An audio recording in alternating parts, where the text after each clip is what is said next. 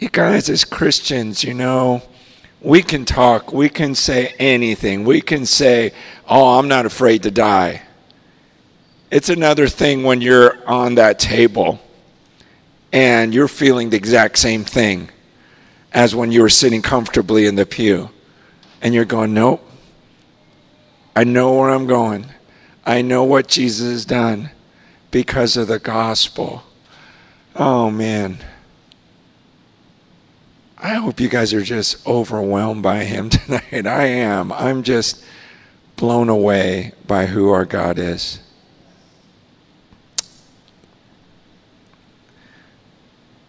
I was praying for you guys, and I'm like, God, what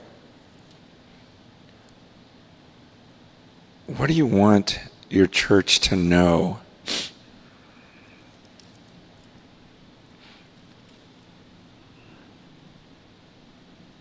Because I want you to be blessed. I want you to live that type of life like Luke where, hey, anything happen, and this isn't something I dread.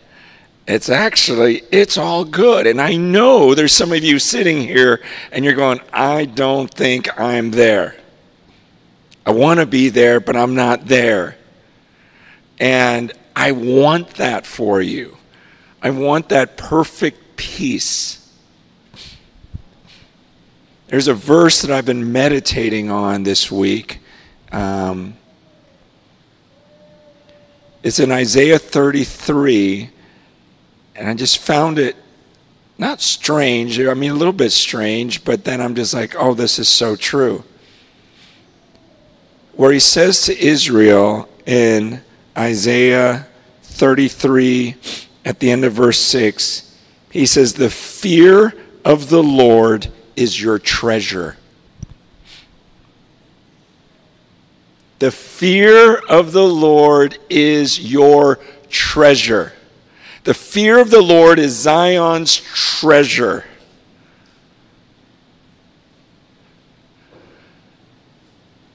I want you to have this treasure. See, most of the time when we think of the fear of the Lord, people talk about it like it's a bad thing. Oh, I don't want to talk about the fear of the Lord. And yet Scripture says the fear of the Lord is your treasure. Man, this is like your greatest possession. This is like a gift from God. If you have a fear of the Lord, that is a gift from God. That's an amazing gift from God. Just today at lunch, a buddy of mine was asking me if I'd spend, he has a son who's turning 18. He's like, man, did I prepare him well? He read some book, and he says, ask a couple guys that you respect to just impart something to your son. And so he said, I was thinking about, did I prepare my son with finances and understanding how to use it for the Lord and everything else? No, I'm going to have him spend half a day with this one guy, that he respects because he just uses everything for the Lord. And then he goes, I want him to learn about prayer and fasting. And so I'm going to send him with this other friend of mine for half a day. And then he said to me, he goes, hey, could you spend half a day with him and teach him how to fear the Lord? Just today at lunch. He goes, when I think about the fear of the Lord, you talk about that a lot. And I see it in your life. And I just got so excited. I go, I do talk about the fear of the Lord a lot because it's my treasure. I never got it till I saw that verse this week. I don't know, I'm so glad at the core of who I am is I understand what he is like, and I have a healthy fear of him. And the Bible says that is your treasure. And he says, you talk about it a lot. Why? Because we talk about the things we treasure. Some of you can't stop talking about your kid. Right? Because that's your treasure. Or your spouse. Or your job. Or one of your possessions. Or yourself. Because that's what you treasure. And I never realized, man, the fear of the Lord really is my treasure. I'm just thanking God. If you have a fear of God, thank him for that. Because not everyone fears the Lord. Many people treat him like he's nothing. And as though, they've got power over him. They don't humble themselves before him. In Proverbs, there's a couple verses I want you to look at. Verse 26 says, in the fear of the Lord, one has strong confidence, and his children will have a refuge. Okay, in the fear of the Lord, one has, don't you want strong confidence? Wouldn't you just love to walk around with a confidence? Where you're on a hospital bed and you're like, I'm not afraid of this. I don't dread this. I have this strong confidence. The Bible says that's because you've got a fear of the Lord. You understand who he is, and that's central in your life. And what it says, so men, he says, if you fear the Lord, he says, your children will have a refuge. Men, women, moms, dads. The fear of the Lord is a treasure. And if you are parents who fear the Lord, your children actually can find safety with you. Isn't that an awesome verse? Like, this is why it's important. Your kids will always know there's a place that mom and dad, they are rock solid, fearing the Lord, and that's their refuge. And then in verse 27, it says, the fear of the Lord is a fountain of life, that one may turn away from the snares of death. It's a fountain of life. Everyone's searching for, remember they used to make those movies about people looking for that fountain of youth or the fountain of life. And the scripture says, here's the fountain of life. The fear of the Lord. You fear the Lord, and it's just this constant source of life. It's like a spring of water that just keeps on going. So the fear of the Lord is a big deal. It's an awesome thing. It's not something that is just for people in the past and, we're under grace now. No, like the verse we were meditating on when you guys came in, it's like, no, with him there's forgiveness, therefore we fear him. The fear is for those who have been forgiven.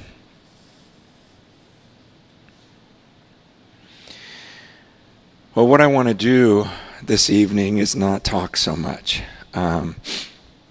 I want to continue in this time of worship, and I want the Word of God to minister to you. So tonight I want to look at Hebrews 12, but it's kind of half sermon, half meditation, where you just stare at the Word of God. Because the Bible says, this is to him to whom I look, he who is humble and contrite in spirit, and who trembles at my word. It's the person who trembles at his word. So we don't want to just talk about it, we want to tremble at it. And right now in our Bible reading, we've been reading Hebrews. So I want to do some verses from Hebrews 12, starting in verse 14. Strive for peace with everyone, and for the holiness without which no one will see the Lord. Just meditate on that. Go back.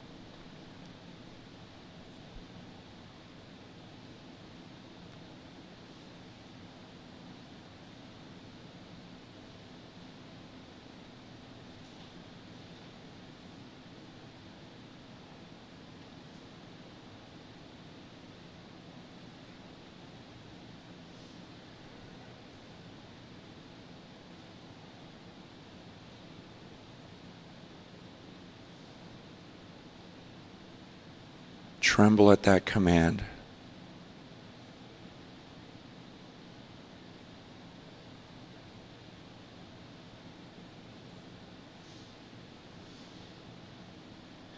strive for this.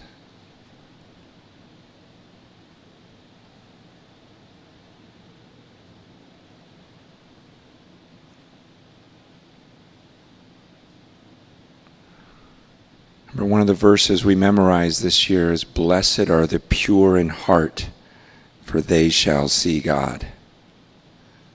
And here he's saying, strive for peace with everyone and for the holiness without which no one will see the Lord. See to it that no one fails to obtain the grace of God, that no root of bitterness springs up and causes trouble, and by it many become defiled.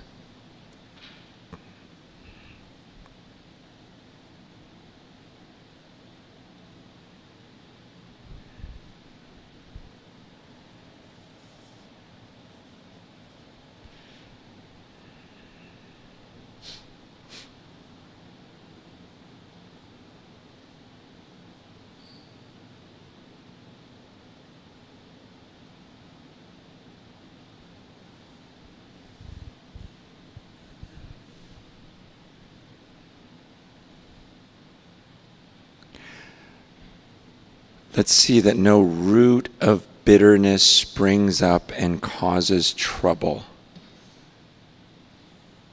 and by it many are defiled. This happens in the church a lot. Someone gets bothered by something. They get embittered, and what do? They start talking. And this root of bitterness starts spreading and destroying. And God is saying, make sure that no root of bitterness springs up and causes trouble. And maybe bitterness in your own heart has defiled other people.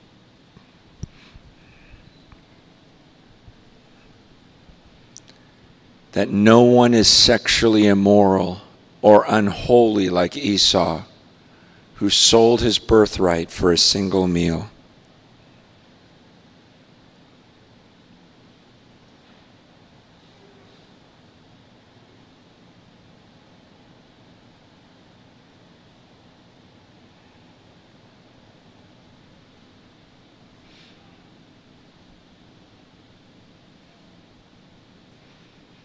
Now's the time to confess to the Lord pornography,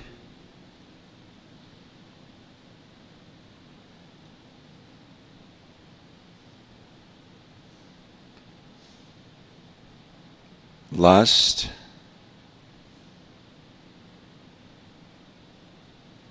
and God forbid if there are any relationships in here, sexual relationships with anyone who is not your spouse. Let's have a fear of the Lord on that.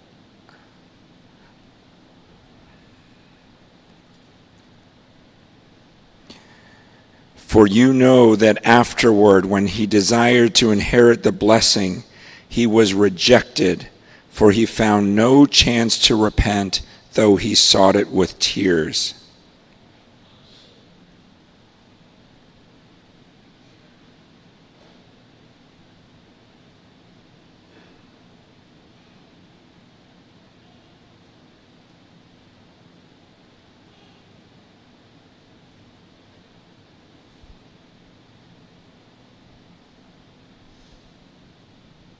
We've been sharing this passage for several weeks now of the deceitfulness of sin in Hebrews, how it says, if you hear his voice, don't harden your hearts. Don't let your hearts become callous. Today is the day of salvation. Remember we talked about the calluses, from playing guitar. It hurts so bad, but each time it's less and less to where you don't feel it. And so if you feel the conviction now, praise God that you still feel conviction over your sin. And confess that and turn from that.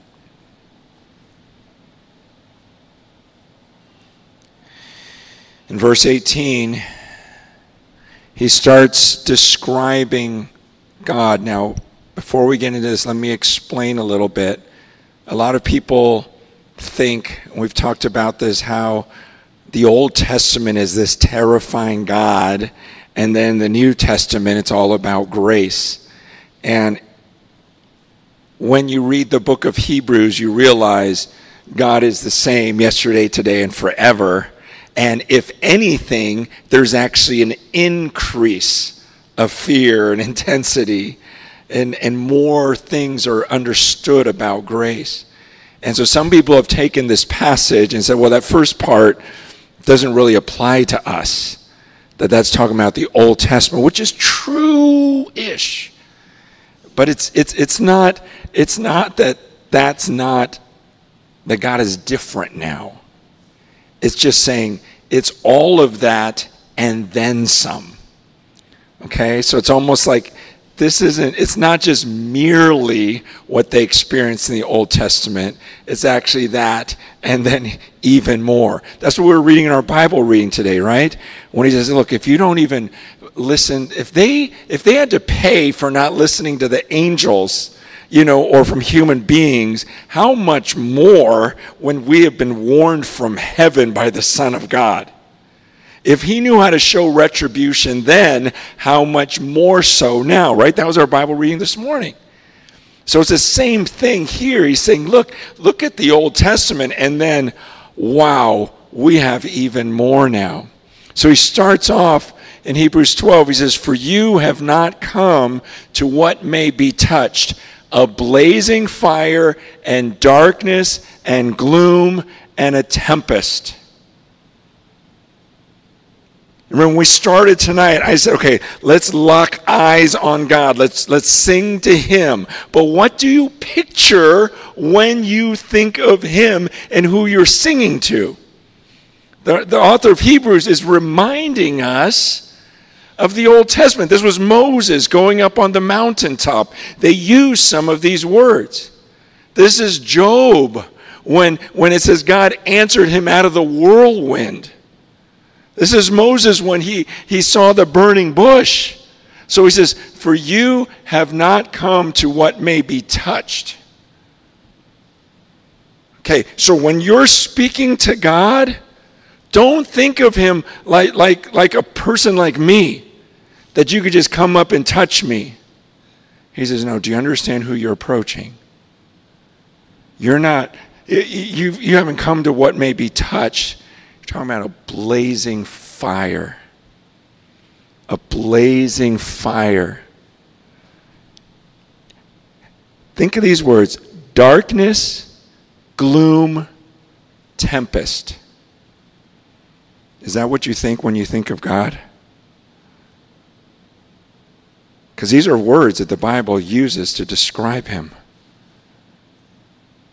That as Moses was going up into this mountain, they're going, man, this is crazy. I mean, it's a fire, and yet it's just like this deep, gloomy darkness. And the tempest was the idea of like a tornado. I mean, picture like standing as a tornado's coming towards you. And you're in total darkness, fire, gloom. That's our God. This is why I fear him. I just read this description. It's my natural response to go, okay, you are holy. I don't know anyone like you. We don't describe anyone like this but you. And the sound of a trumpet and a voice whose words made the hearers beg that no further messages be spoken to them. This is exactly what the people said. They said, Moses, you go up and talk to him, but they're going, we can't believe we're still alive to hear the voice of God and survive that. If you read Deuteronomy 5, Exodus 19, it describes this moment when they're just like, don't let him talk. We're terrified of this voice. You go. How do you picture the voice of God? What does it sound like? That's why we have to be so careful with some of these things that we can flippantly sing. I want to hear your voice. Okay, yes, but let's be careful about that too. Let's maintain our reverence. Go on. For they could not endure the order that was given. If even a beast touches the mountain, it shall be stoned. Indeed, so terrifying was the sight that Moses said, I tremble with fear.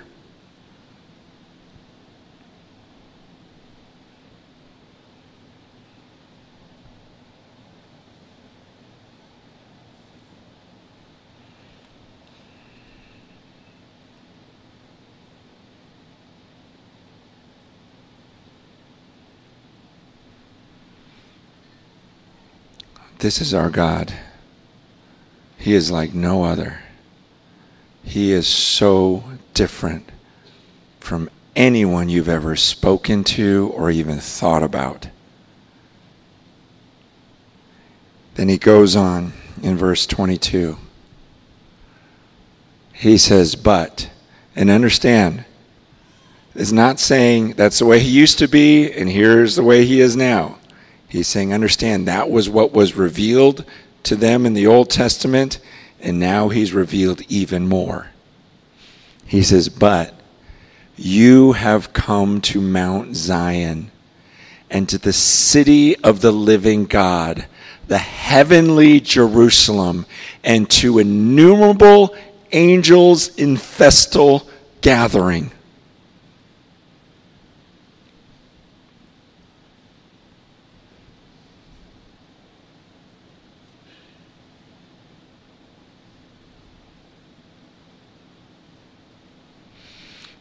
He's explaining we're not like those people in the Old Testament that just had to stand at the base of the mountain and couldn't really go up into the presence of God, and Moses had to go up for them. And they couldn't hear the voice of God. Like, okay, you go listen to it because I feel like we're going to die. He says we actually have a greater access now. And now we actually get to approach Mount Zion. Not just Mount Sinai and stand at the base of it, but now we're going to Mount Zion, to the city of the living God, the heavenly Jerusalem, and to innumerable angels in festal gathering. Okay, when you sing, when you pray, when you come in this room, are you picturing just us? Or do you ever picture yourself joining with innumerable angels in festal gathering? What does that look like? See, understand, when you lock in on the throne of God in the heavenly Jerusalem, sitting on his throne, then also picture like just innumerable, more than you can count, angels celebrating. Okay, so whether you show up or not, there are innumerable angels celebrating God on his throne. And so at 6:30, we're not starting worship. We're like joining in with innumerable angels. And as they're screaming, worthy is the Lamb who was slain, as Vince read and Joe read even better, it's just like, wow, it's just like, I'm screaming with them. Yes, worthy is the Lamb. I mean, picture a throne with angels everywhere celebrating, worthy is the Lamb, worthy is the Lamb. And then here we are on the earth in this little room, and we're screaming the same thing. Yeah, we agree with all those angels. I can't believe you, Jesus, what you did for me. This is the God we come before. He goes on. And to the assembly of the firstborn who are enrolled in heaven, and to God, the judge of all, and to the spirits of the righteous made perfect. So who else is up there? My brother-in-law, whose funeral I did last week. I'm joining with him now. with Zuri. That's why Luke can be sitting at an operating table with a huge growth in his body and go, I'm either going to celebrate up there or I'm going to celebrate here. But worthy is the Lamb who was slain. And I'm going to come before that judge and the assembly of the firstborn. The assembly of the firstborn who are enrolled in heaven. There are people who made it there before us. And we're joining them. We're joining the angels.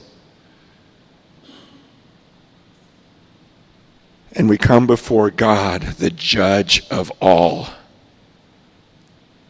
Man, what a great phrase. God, the judge of all. And to the spirits of the righteous made perfect, and to Jesus, the mediator of a new covenant, and to the sprinkled blood that speaks a better word than the blood of Abel.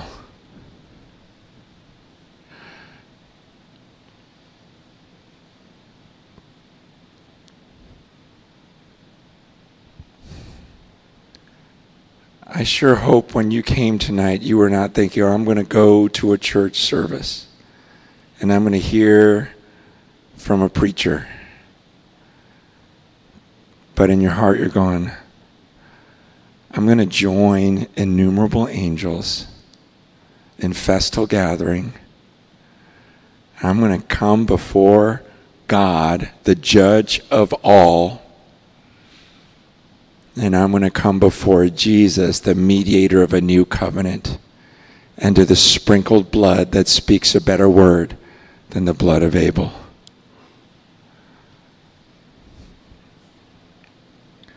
See that you do not refuse him who is speaking. Okay, the same thing we read this morning in Hebrews 2. See that you do not refuse him who is speaking, for if they did not escape when they refused him who warned them on earth, much less will we escape if we reject him who warns from heaven. Okay, that's very clear. Like Moses gave a warning, and when they didn't heed that warning, what happened? They were judged. So that's just Moses. We've heard from the Son of God.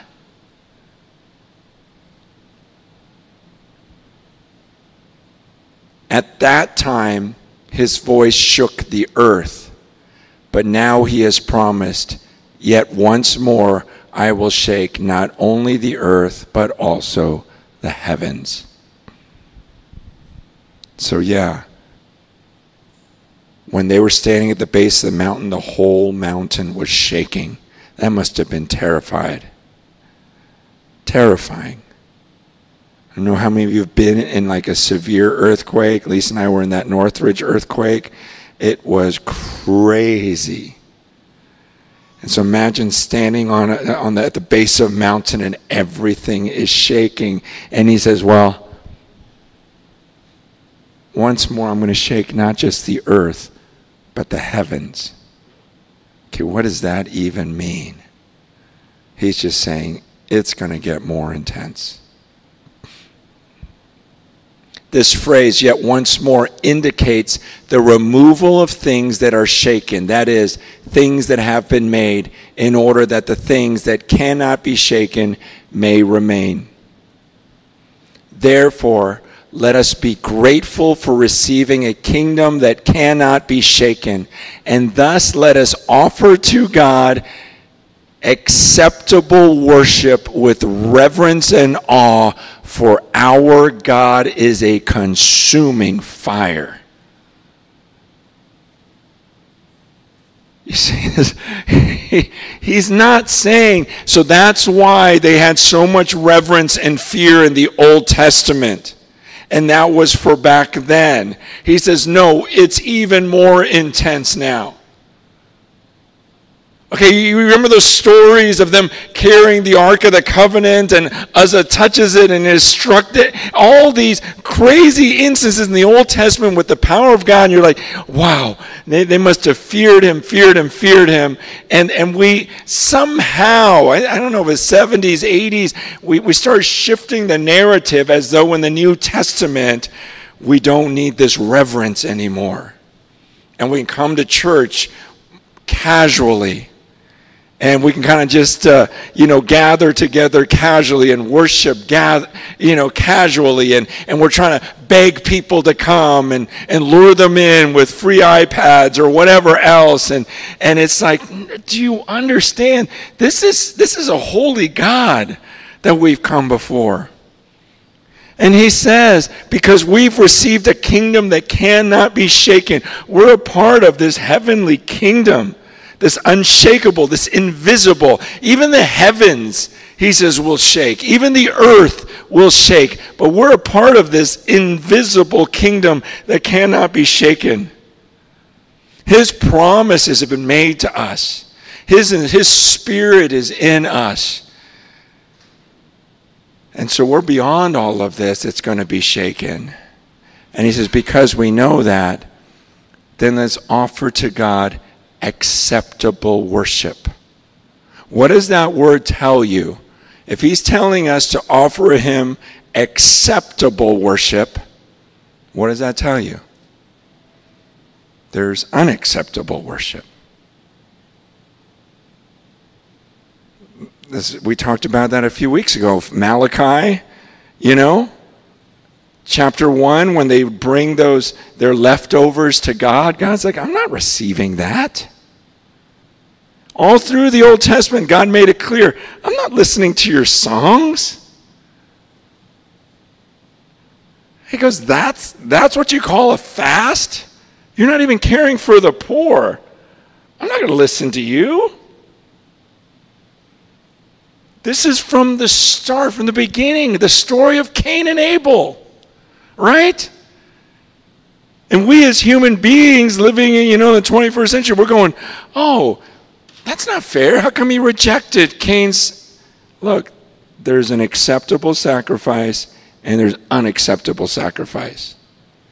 And what God is saying to us is, hey, because of who this God is, let's offer him worship that's acceptable.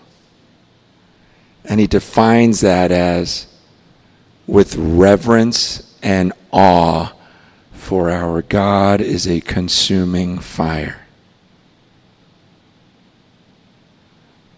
With reverence and awe. Not like, all right, let's worship again. But man, when you hear the gospel like Vince presented it earlier, does your heart just go, what kind of being are you? You are so amazing. I just want to praise you.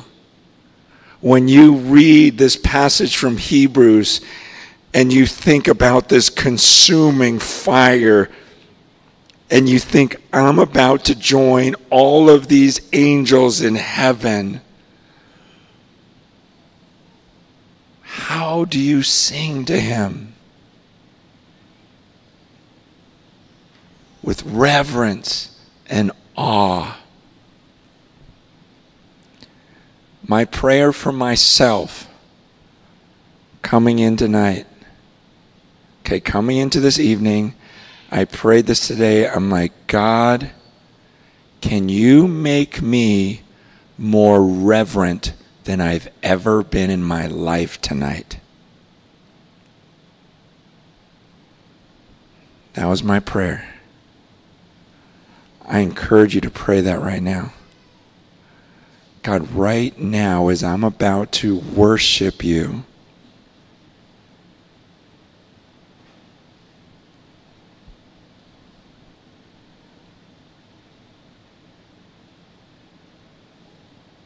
make me more reverent than I've ever been.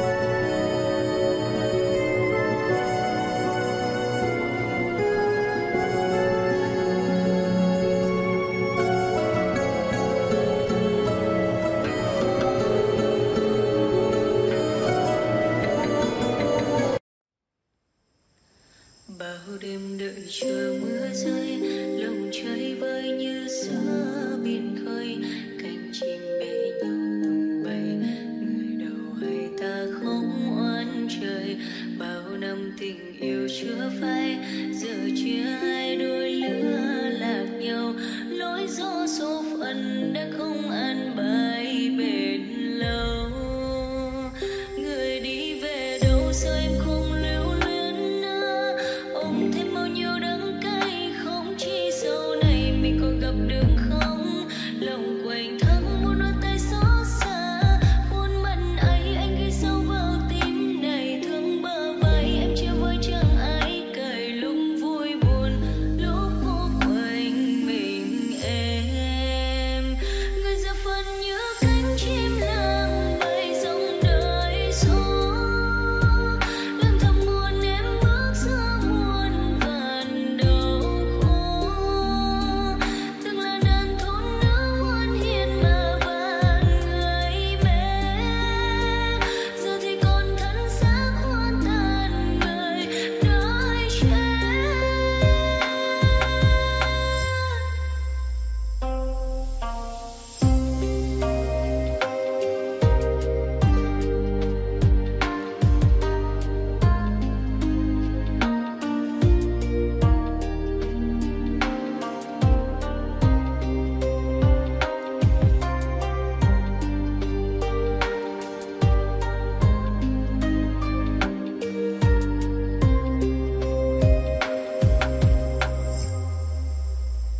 Tìm lại một chút hơi ấm